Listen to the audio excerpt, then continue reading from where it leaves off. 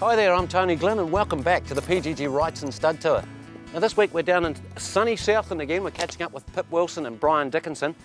They've got Montana Perendale stud here. Big day weaning tomorrow. We're going to head out on the hills and muster up a few ewes and lambs. We'll see you soon.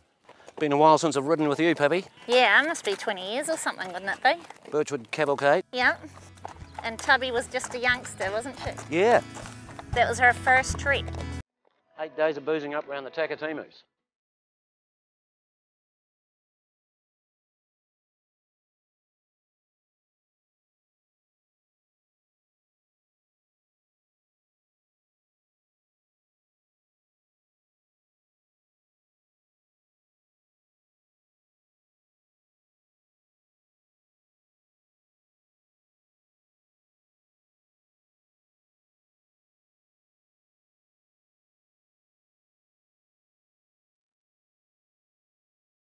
So it's the Waikaka district we're in, Pip, in relation to the town. Whereabouts are we? Oh, we're pretty close actually.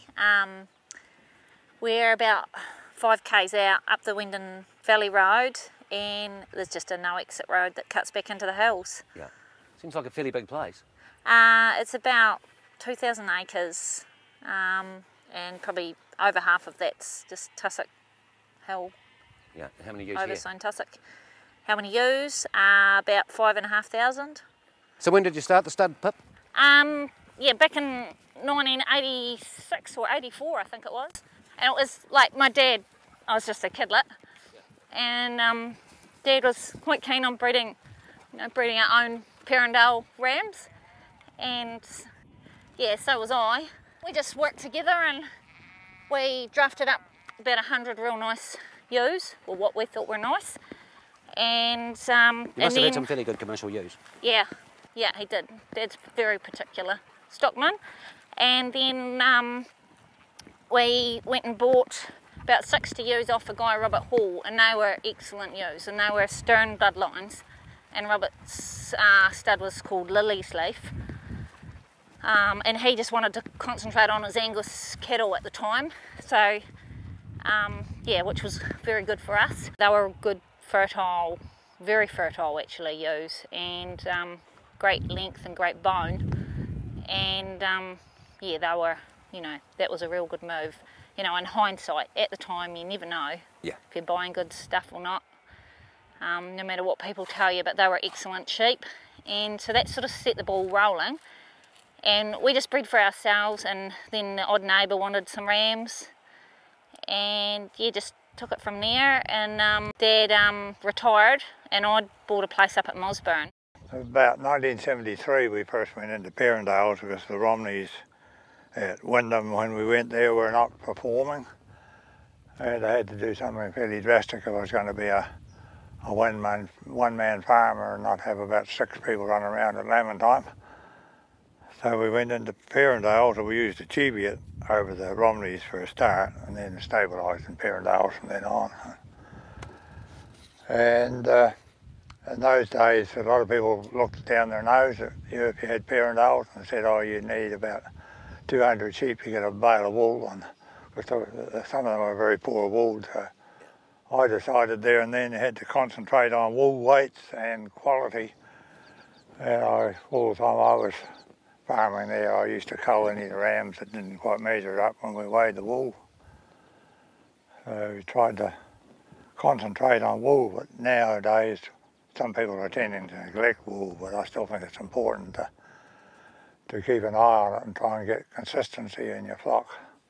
Pip fairly keen on the stock right from a little girl, Ernie? Well, yes, she's always been keen on horses and dogs, and probably more laterally sheep. Or if it was there when she was young, it probably wasn't so obvious with the sheep, but she certainly had a base interest in stock all along. So you enjoyed growing up in Southland, Pip? I'm sure I did.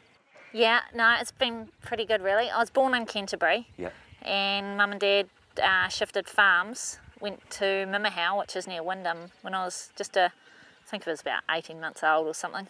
Yeah. And yeah, and I always thought I'd want to be back up, further north, but I've actually fallen in love with Southland, pretty much, and it's perfect climate for farming. I've had lots of fun actually doing casual mustering and through yeah, Southland right up to, well, Glen Tanner, I think would be as far away as I've worked, and just basically got paid for doing what I love doing. Must have been a big move buying the place at Mosburn on your own, little girl by herself there. Yep. No, a few people laughed at me actually. Like when I was buying, land was very unfashionable at the time, and you could, buy land pretty cheaply, and Mosburn was pretty much the cheapest place in the South Island, so that's where I went to get a start. And just my accountant sort of pretty much looked at me and said, well, how on earth are you going to make this work? And I said, I'll make it work. And Alan Hubbard, he was my accountant, and he gave me some good advice, but he wouldn't beat around the bush if he thought if you couldn't do it, he'd just say. And I assured him I could do it. And and that's partly where the stud come in. I decided to grow that part of my business, and that developed, and in the end he ended up congratulating me and saying she was all good.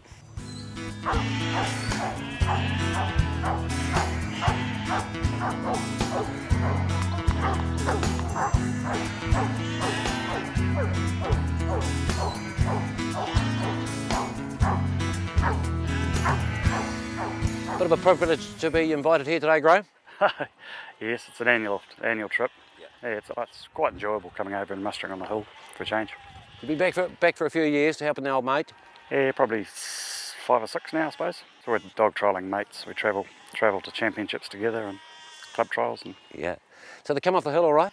Yeah, they did. They mustered up well. Yeah, they're nice and active sheep. And you're using a bit of the breed yourself there, Graham? Yeah, I've been buying rams off Pip and Brian for probably 5 or 6 years now. Yeah. Yeah, and where's your operation?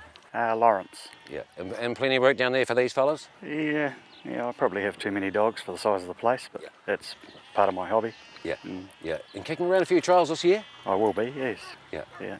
They start any time now. Yeah. And you'll be away to Taupo? Yes, I hope so. Yeah. Yeah. Look forward to the championships every year. Who's the best hope here today? Oh, probably these two here. Yeah. Don and Tweed still. Yeah. Yep. I've got young dogs, but they're in varying stages of readiness. Yeah. And when do you reckon they'll let you away with being on that handpiece? You're losing a bit of sweat there today. I was, yeah. I wasn't expecting that. Well, once you can't swing on the peacemaker, you're not invited back, is it? Yeah, I imagine that'll be the case. Oh, it's been a fairly big day, Graham. Do you reckon we better go and check out Brian's freezer and see what's in there? I think it'd be rude not to. Go and have a look. Okay. Good on you, Tank. Okay. Just a little place. It was 165 acres, and I leased some more ground, because my parents moved there. They followed me in their retirement, and they moved down there, and they bought 150 acres, so I leased that off them as well. So I had, I think, 1150 ewes and 500. I grew up to about 500 stud ewes by that stage. Yeah. So stud ewes now? About 600, and I'm wanting to grow that a bit more. Yeah. Just up to selling about 200 rams. Yeah, is that as much as you'd like to get to, 200 rams? Pretty much. I don't want to get too carried away with it, and I know all my different bloodlines and all my stud size, and I don't want to lose that. Like, that's part of my keeping it simple philosophy. That's your philosophy, keep it simple? Yeah. Very much in business and my stock. Yeah. Yeah.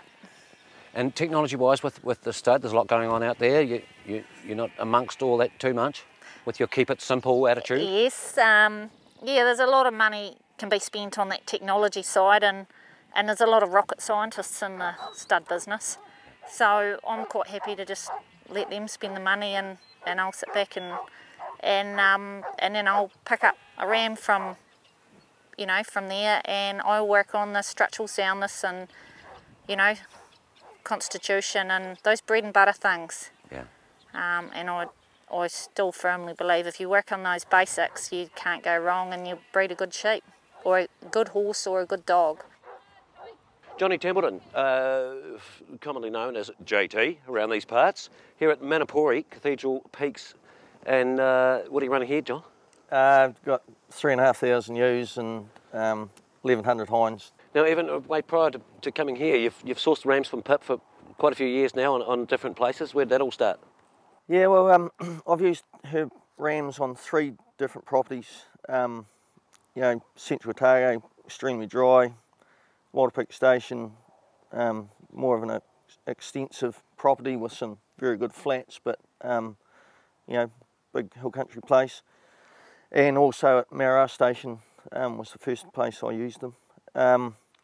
And just yarned away to Pip really through dog trials, got to know her. We shared the same views on sheep. When I first got involved using Pip's ram, she didn't actually have any recorded stock or figures and wasn't on SIL or whatever. But she's a stickler for constitution and conformation. And I like the type of her sheep, I like the way she treated them. And I thought, you know, as a Perendale, they still had pricky ears, which a lot of Perendale breeds now, their ears are out here. You think they're sort of half Romney, they don't have the alertness or the vigour. Where I was sourcing my ram lambs out of her commercial ewes was the backbone of her stud anyway. You know, that's where all her blood was getting used and treated, tested in the commercial scene. So I started buying 2-tooth rams, and that was at Walter Peak. We only used ram lambs at Marara, and then at Dunstanburn Station at St Bathans, same thing, using 2-tooth rams. They're bloody good sheep, very deep bodied, good RCNs. They look like they've got Texel. A lot of people think they're half Texel, half Perendale. Good shape, they've got vigour, they can bounce back from tough times. And Pip treats them in a very commercial manner, which is bloody good when you're buying rams. You don't want them feed cabbages over the back fence there, so no. You want to be getting what you see.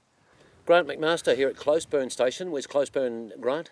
Oh, on the shores of the beautiful Lake Wakatipu, and on a day like this it's quite nice, isn't it? Yeah, it's a beautiful day, just a little bit hot for working in the yards. Yeah, I'm pleased you came and got me away. We're 12 k's out of Queenstown on the Queenstown-Glenorchy Road.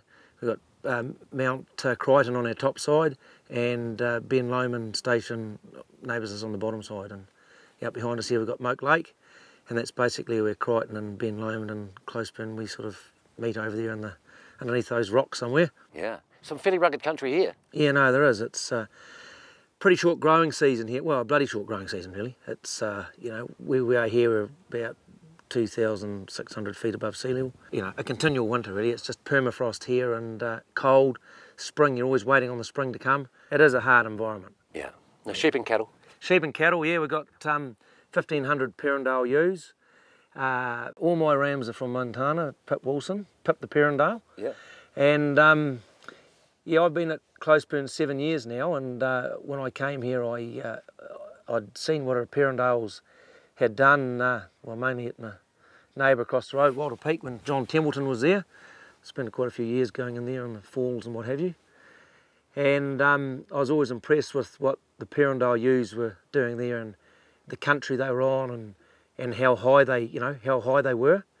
And when I got the manager's job here, I thought, well, it's not quite as warm as Walter Peak, but you know, the rams will do half the job and we might be able to do the rest type thing. Yeah. And haven't looked back really. It's just, you know, they're great for this place. They get up high and they're doing a good job there. Well, I like Pip's Perendales because she's pretty ruthless on them. I mean, if they look at her the wrong way, they're out type thing. And but yeah, they're good boned. I like the wool and I like the conformation. Most of the year, the studs run with the commercials, and then we run them over the conveyor and draft them off just before mating time and single sire mate, and then as soon as that's over they're back with the commercials for the winter. They actually get put in these front faces across here for lambing, and we don't touch them. And yeah, tailing time's the first time they get touched. So if they die out there, well, tough titty, pretty much. Yeah. And yeah, tailing time, they come in, they get tailed, and then not long after tailing, we will just shed them off, the ewes with the lambs, which is a good bit of dog training. Yeah. Dog trialling. It takes as long as it takes. and you get to know the individual. I personally get to see, you know, the individual lambs, and I'll have the ewes colour coded, so they've got a spot on their back, so I can just look and see, you know, the blue shoulder, for example, is their lambs are by such and such, or yellow loin is by such and such. So I get a real feel for the trends of what the sires are doing, and it's quite surprising. Just recently bought a ram from a little bit up country. Yeah, from Tim Anderson, Mount Guardian. I've wanted one of Tim's rams for a while. He breeds similar type sheep, the medium size, and Tim actually gave me, of all the stud breeders, like they've all, well not all of them, but some of them have given me some good wee tips here and there, but yeah, a few years ago, yeah, Tim gave me champion ram at a show, and I chatted away to him, and he said that extremes are out. Just keep that in mind, because I was surprised that he gave my ram the champion. There was 18 other good rams in the class, and mine wasn't the biggest and he wasn't the prettiest, but he was correct. And that extremes are out. I keep going back to that time and time again. Like, you know, it's been a wonderful wee piece of advice from him. Oh, we've probably got about 3,200 hectares and running about 10,000 breeding ewes, and plus 2,000 hogget replacements and 300 cows and a couple hundred deer. Yep. Fairly mixed sort of a place here. It goes up fairly high too. Yeah, no, it's pretty high up there. We've probably got, I don't know how much flat we've got, but it's probably a good balance anyway. Yeah. Yeah. Garston get fairly cold in the winter. Yeah, no, it does get cold. Quite cold winters, but it hasn't been too bad for the last year, but no, it can be very cold here. Yeah, have a good lambing? Yeah, no, it was pretty good, yeah. Probably one of the better lambings we've had for a while. I can't remember what this percentage was, but, you know, it was way up on last year. Yeah. Yeah. Now the rams, you're getting the rams there from Pip? Yeah, no, we went and got some off Pip last year, and yeah, they're very good rams, and we brought them home and stuck them out, and then, of course, the winter tells on rams here because they don't get a lot to eat in the winter time, and they sort of come through, you know, really good through the winter, which is a good sign for rams that come through the winter good. Yeah, I wouldn't want to go above any higher than 180% scanning over all our commercial ewes, and at scanning time the studs are mixed in, so they're just part of the crew.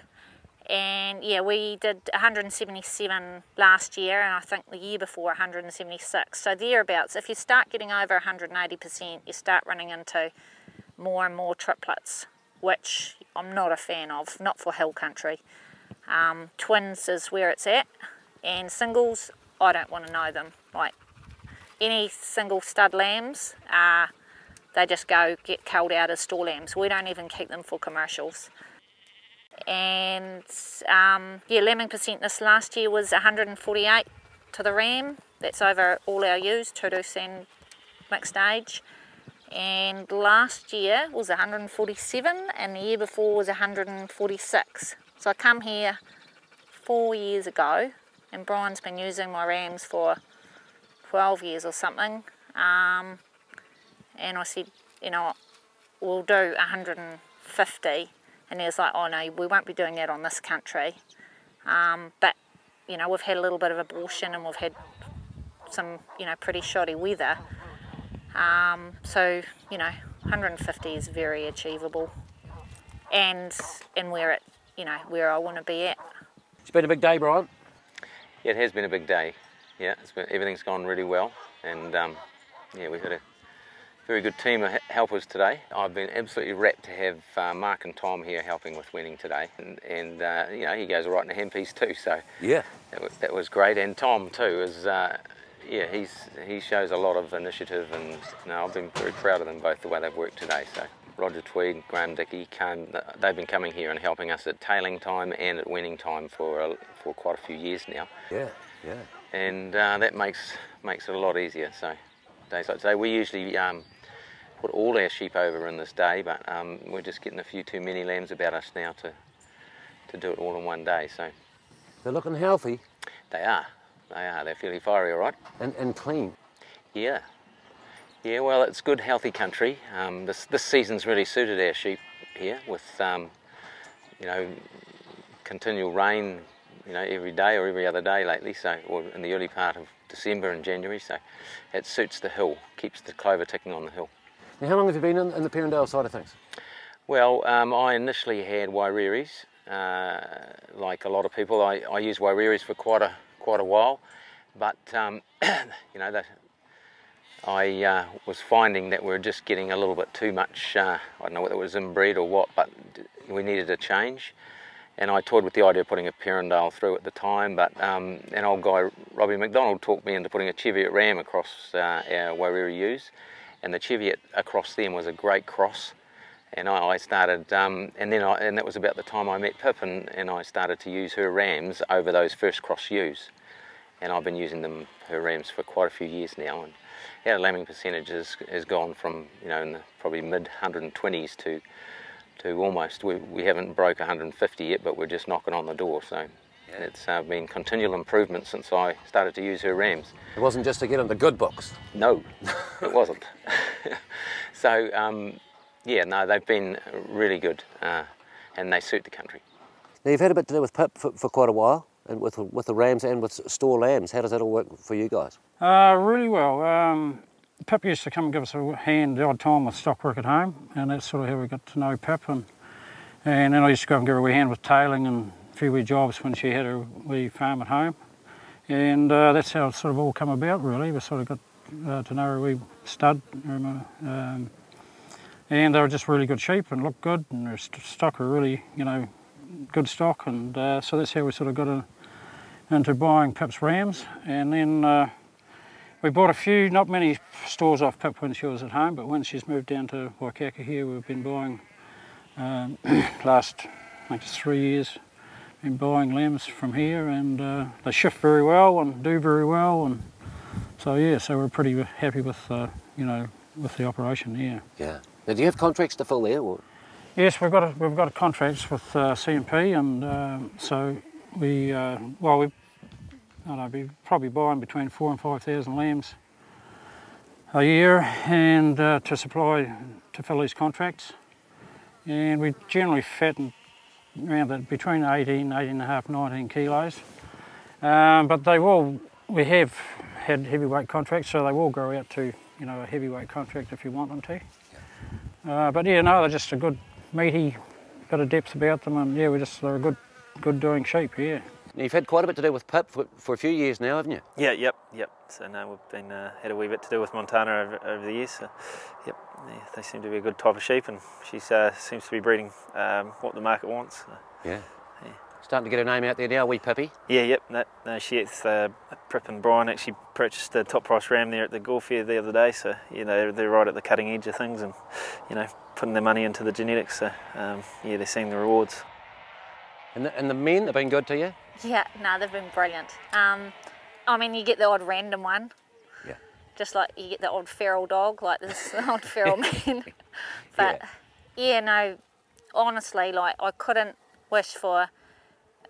If I've ever had a problem with my farming when I was farming on my own or anything, the neighbours, and yeah, there was always some good farmer out there that would be happy to take the time to give me some advice and help me on my way, and they probably don't even realise they're helping that much. They'll just give you a little tip here and a little tip there, and yeah, I've thoroughly enjoyed working in the men's world.